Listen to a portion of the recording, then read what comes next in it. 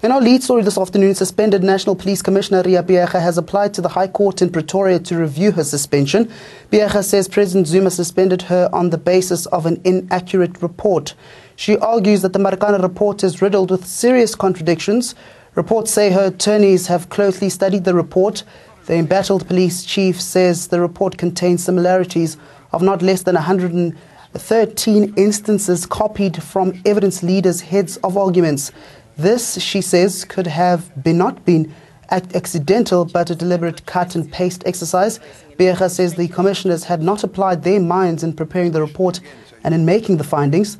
She concludes that a failure to apply an independent mind in decision-making is susceptible to review. Joining us on the phone line to further unpack this story is constitutional law expert Professor Shadrack Guto. A very good afternoon to you. Thank you so much for your time. Does it come as a surprise for Phiyega to apply to the High Court to review her suspension? I don't think that it comes out as a surprise. She has always resisted and indicated that she did nothing wrong, but she has a right under the Constitution really to have the matter reviewed if it is on a matter that can be reviewed by the application of the law. And I think that is a right that she does have. And whether or not the court will lift the suspension is another matter altogether. So there are two issues there. One, of the review, she has a right to be able to take the matter to court for review, to the High Court, on whether or not the court will rule that her suspension be lifted. That we leave to the court. We can't prejudge that. But for her indicating that the report is full of contradictions, those will be ventilated in the court through proper examination and also, the state will defend it. And I think it is important to indicate that even though Judge Fallon was the chair of that commission, it is an administrative commission. It is not a judicial commission that was set up. So from that point of view, it is a matter that can be reviewed. Now, she comes back hitting back at the president and saying that Zuma suspended her on the basis of an inaccurate report. How true is this? I think she will be.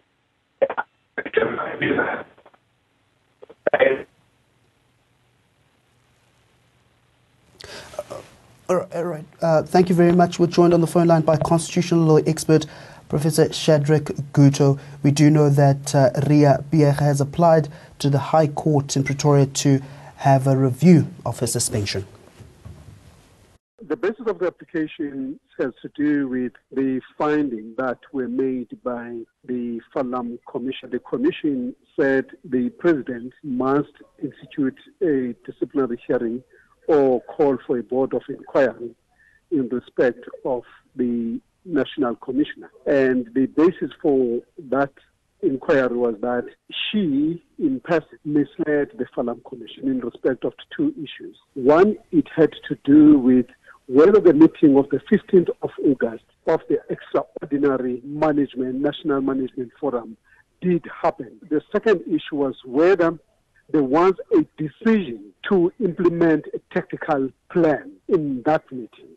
The issue of the existence of the meeting was never hidden from the Falam Commission. We regarded this process as a separate process, which of course legally its consequences is that the classing findings will be null and void. Let me confirm that the legal team presenting Commissioner Phiyega did inform as a courtesy the Klassen Board of Inquiry about the legal process that they are following. However, at this juncture or at the present state, the application that they are undertaking is not having any impact on the inquiry of the Klassen Board of Inquiry because we are not cited as a party. I can indicate that at the present moment we are still on course as per the original plan. A report is expected during the month of August.